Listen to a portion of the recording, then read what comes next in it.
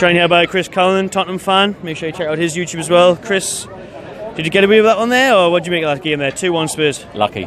We were lucky. I'll tell you what, if I was a Newcastle fan, I'd be very disappointed, because how you haven't even ended up with a point from that game, disappointing. You had much better chances. I suppose at the end of the day it was just clinical finishing.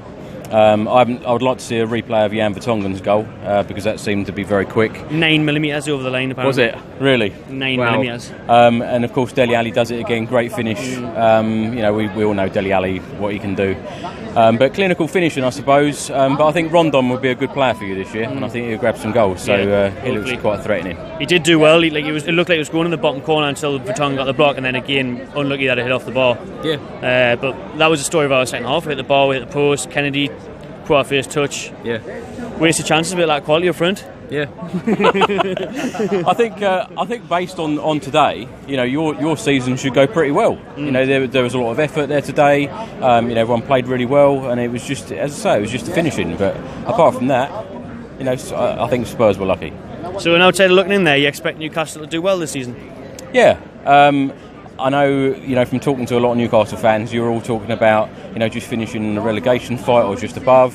I think it'd be mid-table, but it's just, you know, I can't talk about signings because we didn't sign anyone ourselves. But you got a fancy new stadium, though, so that's your excuse. We haven't got one. Yeah, we've got a lot to look forward to. It's very exciting being a Spurs fan, and I think for Tottenham, it's very, very important to get that winning start. You know, very strong start we need from the first sort of 4 games or so. But yeah, I think we were lucky today, and I'm just delighted that we got the 3 points. Well, that's what you're going for, away from home, get the 3 points on the board. That's what you want. Yeah. So where do you reckon Tottenham will finish the season?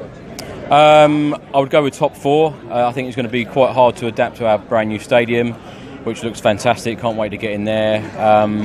But regarding the signings, I wasn't too disappointed. I didn't think that we would sign many, if any, because we're just not that type of team that go out and spend, you know, millions of pounds on top talent. You know, people were talking about Gareth Bale. I just knew that wouldn't happen because Pochettino's not the sort of manager who brings stars in. He wants to adapt players, develop players, young players. You know, Jack Grealish, everyone was talking about coming in. That didn't happen, but I think we've got a very, very good squad anyway. And, you know, we've got a few players out injured at the moment, and it just shows that there is competition there. And, yeah, we're looking forward to the season. Daniel Levy is a bit like Mike Ashley in the way he doesn't really spend X amount. Well, to be fair, you're saying fucking Musa Sissoko from us for 30 million, like. So we've never, that's the half of it. You were more delighted about that than us. That's a double our transfer record fee, but what do you make looking at Newcastle there under Mike Ashley?